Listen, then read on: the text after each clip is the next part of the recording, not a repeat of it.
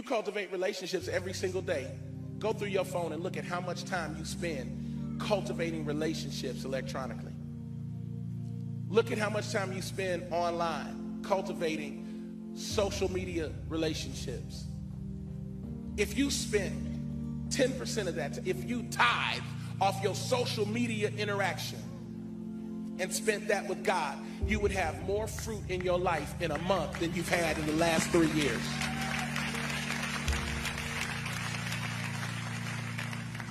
Moses would come down and the glow would diminish. And he would put a veil on his face because he didn't want the people to see the glow go away. Why? Because Moses was a wise leader. He knew people. And the moment they see your shine start to diminish, they start questioning whether or not your relationship with God was real after all. That's why you need real friends in your life who understand that every day is not on the top of the mountain. Some days you are in the valley. It doesn't mean you don't love God. Some days you get it right. Other days you fail. It doesn't mean you don't love God. Some days you're smiling. Other days you're crying. It doesn't mean you don't love God. That's why you got to be careful who you shine around.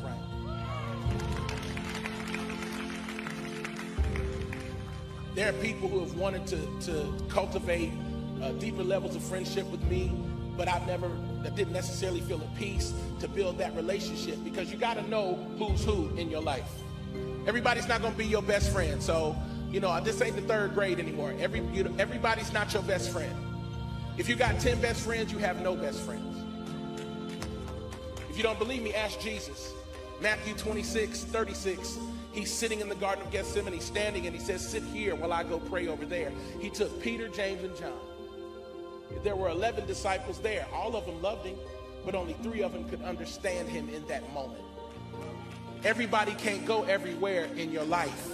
Everybody is not a BFF. So you need to determine who's in your life and for what purpose. And if there are people in your life that are not serving a specific purpose, then they need to be redirected to the outer court of your life, because everybody does not deserve access. Just trying to help y'all.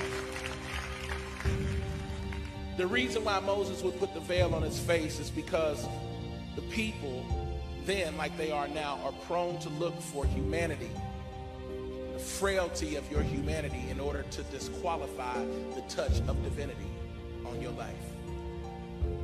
When you are developing your relationship with God, make sure you are surrounded by people who understand you are in the process.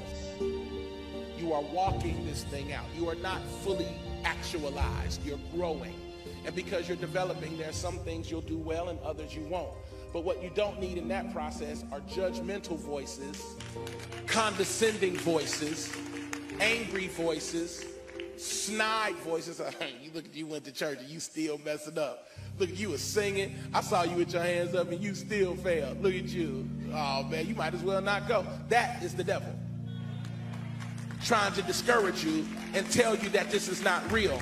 But little does the devil know that even though we can't see the changes on the outside, something has been seeded deep down on the inside. And eventually, if you keep sowing into that ground, something is going to grow. But what people think is the growth should be overnight and automatic. But God doesn't grow things overnight, because most of the things that grow under before they grow over.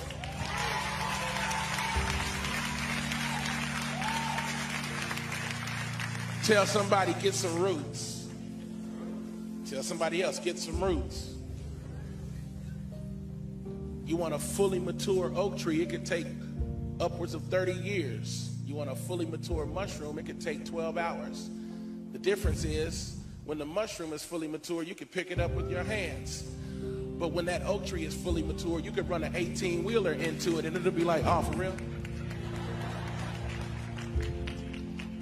Because one has roots. And what you want to begin to cultivate is a rooting structure with God. Oh, thank you, Jesus. That when the storms come, you might bend, but you won't break. You might get hit, but you won't bow down. Leaves may fall, but the branches stay strong. Am I talking to anybody?